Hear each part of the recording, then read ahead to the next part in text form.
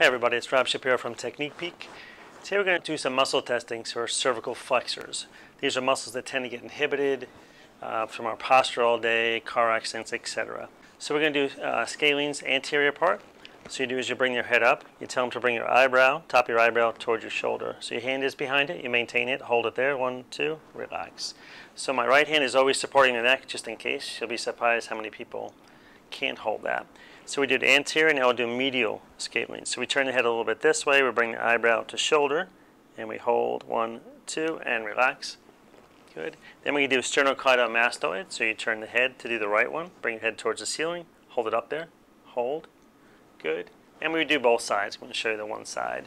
If we want to do the deep cervical flexus, longus coli, we're bring the head up, keep the head chin down a little bit, maintain it there, only pull it back down, hold, 2, 3, good.